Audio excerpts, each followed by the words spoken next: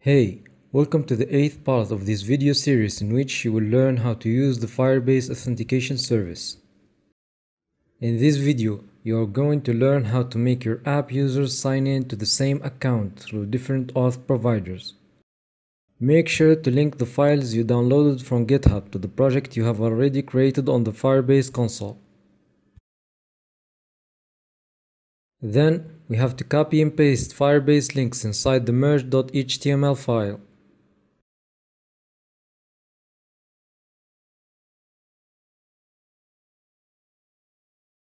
Okay, let's add the click event to the merge with Twitter button and code the merge function, which is basically consisted of the link with pop-up function.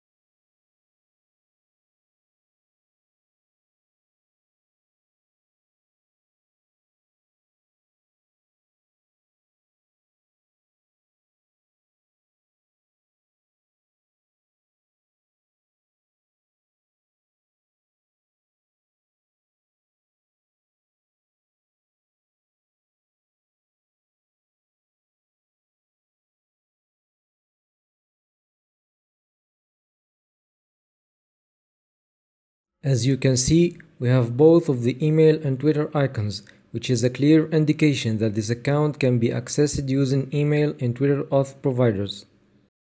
We have linked a Twitter account that hasn't been used before on this app, but what if we try to link an already existing one?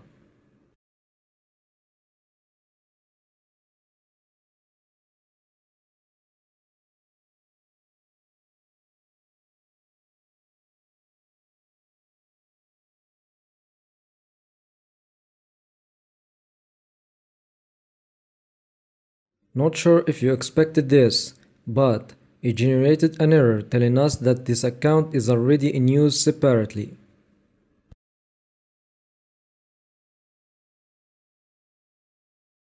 So, a workaround has to be done to solve this problem.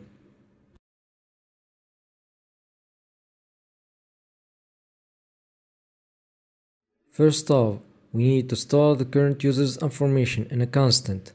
Next, we have to sign in with that Twitter account that we wish to link. Then, store the credential in a new constant. After that, we will delete the account and use the link with credential on the previous account and pass the Twitter account credential as parameter.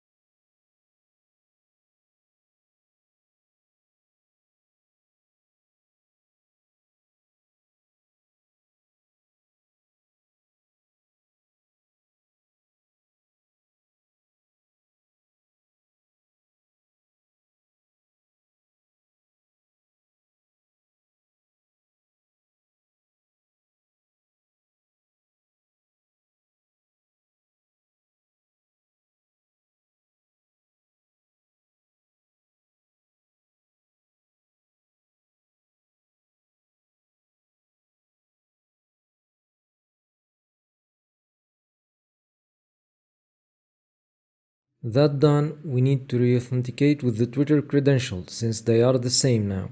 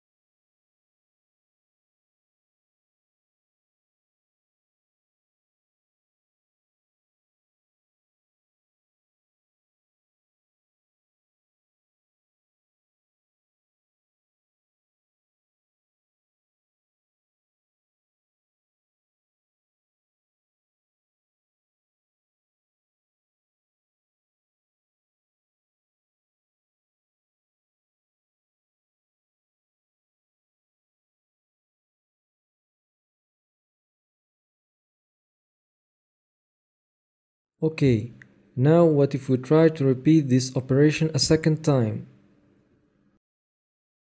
Another error message shows up, and if we open the Firebase console, we will see that both of the accounts are gone. Let's break it down and see what's happening here. Second account cred will get the current account credential, which is the same for both the email and Twitter providers. Then, using the delete function will delete that credential. In other words, the current user account has been deleted in the first place. To prevent that from happening, you can deactivate the link button after merging the accounts, or use it as a toggle that will merge the accounts if they are not already linked, or merge them if they are. Let's copy the merging function and make it a separate function.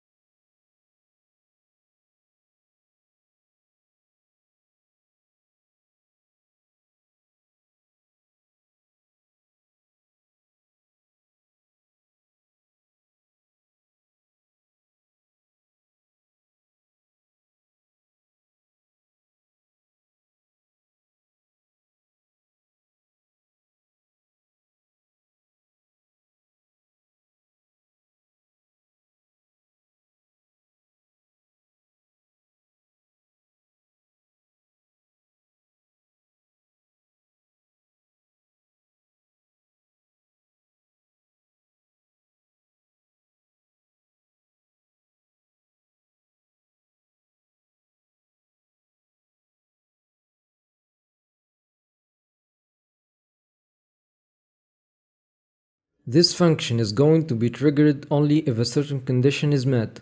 Actually, that condition is if the current account isn't linked to the Twitter that the user wishes to link.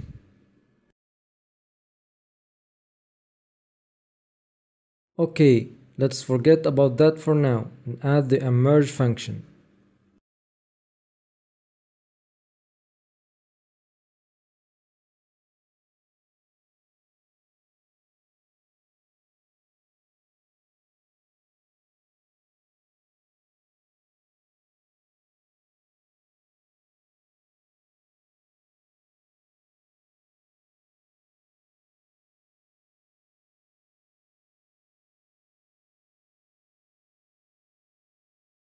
The unlink function needs to know which provider the user wants to get rid of.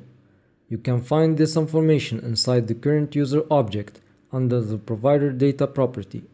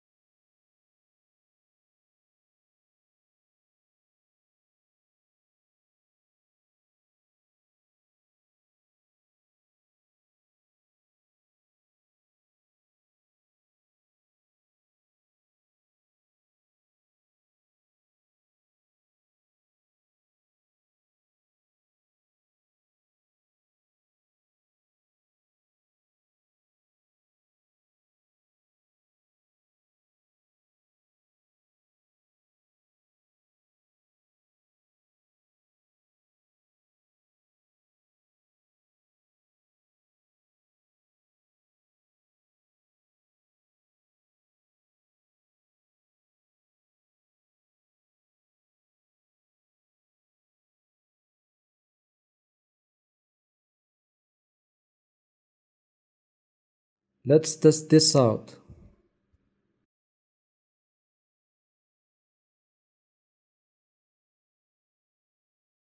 It works. As you can see, we manually added the provider ID to the function, which will not work if the index that we give to it is wrong. Also, we might need to use this function to unlink another providers, so adding the index manually is far from being the best solution there. So, in order to add that information dynamically, we need a parameter that holds the provider ID index inside the provider data array.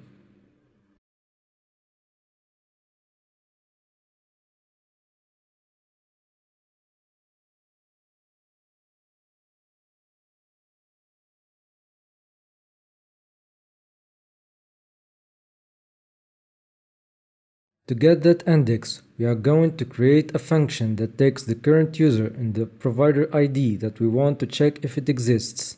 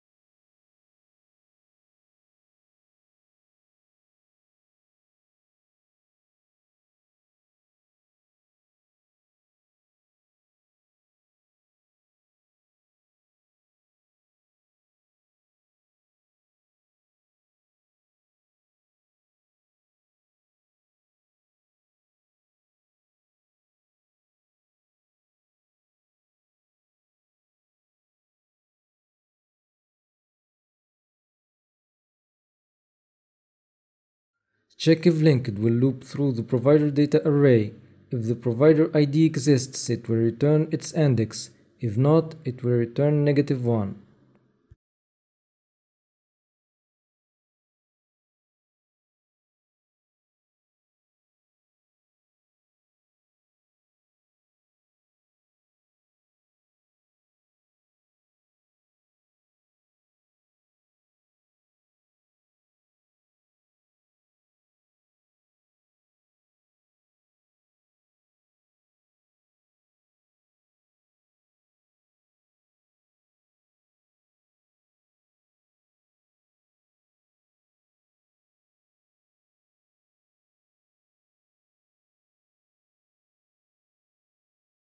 In fact, check if linked will solve two problems. It will indicate when to use the merge or unmerge functions, and it will inform the unmerge function which provider ID and where exactly to find it.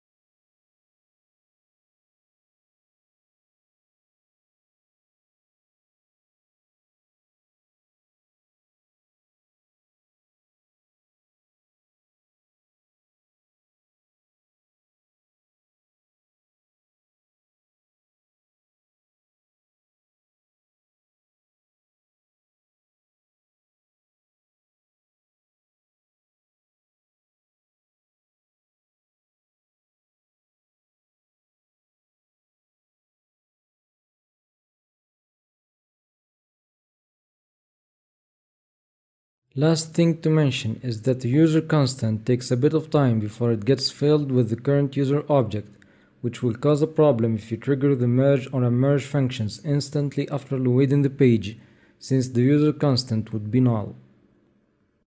So, we need to make sure neither of these functions get triggered until the user constant is filled with the current user data.